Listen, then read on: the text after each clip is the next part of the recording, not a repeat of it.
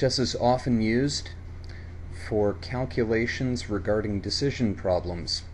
In particular, game theory favors using chess as an example, and for good reason. Chess is, in its particulars, a very mathematically predictable game, even as the game itself, the progression of a particular game, may not be predictable. The options presented at any given point in time in a game of chess are discrete and quantifiable. It can be easily determined how many possible moves are available at any given point, and there is distinct calculable desirability for each of the available options. In the original opening move of a chess game, each side has precisely 20 moves available to it. As pieces move and restrict the movement of other pieces to a lesser degree, the number of possible moves expands.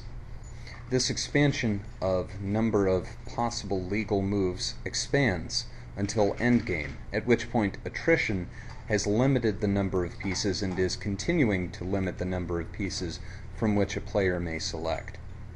This predictable pattern in the progression of number of moves that will be available given the limited allowable range of each piece does not necessarily mean that a given game is predictable. While at any given point in time, the ratios present and the strategic possibilities presented by a given move, that being the shifting in ratio between pieces protected versus enemy pieces threatened, while these are quantifiable at any given point in time in the game, this is not to say that a game of chess is predictable.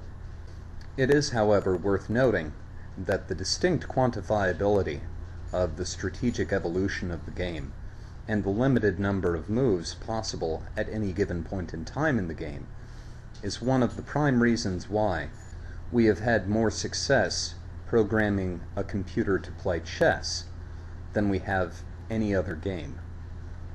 Kasparov accused the programmers of Big Blue of explicitly coding the chess engine to counteract his strategies, when in point of fact such a thing is not, strictly speaking, possible. The vagaries of the human mind are beyond a simple algorithm. The distinct mathematical possibilities presented by a given configuration of a chessboard, given a specific limited range of operation on each piece, a specific calculable strategic desirability for every available move, and distinct and calculable win conditions. Given these factors, a computer is well positioned to meet the criteria for a master. It has been said that the novice chess player sees their next move. The experienced chess player sees their strategy, but the master chess player sees only the board. Let us consider a different game, known by many names but most commonly known as Go. Go is played on a grid board of sizes varying from 9 by 9 up to 19 by 19. In the first move of a Go game on a 9 by 9 board, a player has 81 possible moves. On a 19 by 19 board, they have 361 possible moves. Here we are showing only a small portion of a 9 by 9 board. Pieces are placed upon the board in order to outline or capture territory. While it may initially seem that the additive process through which the game progresses would mathematically limit the number of moves as one progresses, this is not the case, and this is where the true complexity in the game lies.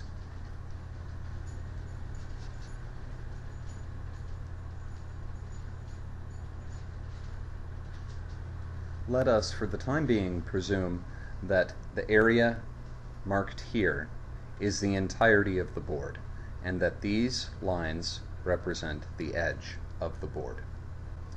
Let us now say that it is the white player's turn. we see that white has 1, 2, 3, 4 possible moves in this turn.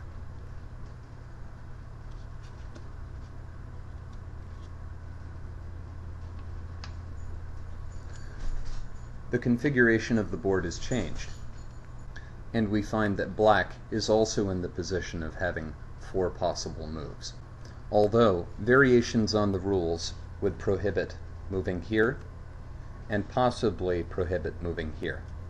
In this particular case, we see that white player's turn has severely limited the number of choices available to the black player. Let us return to the previous board configuration and instead assume that it is the black player's turn.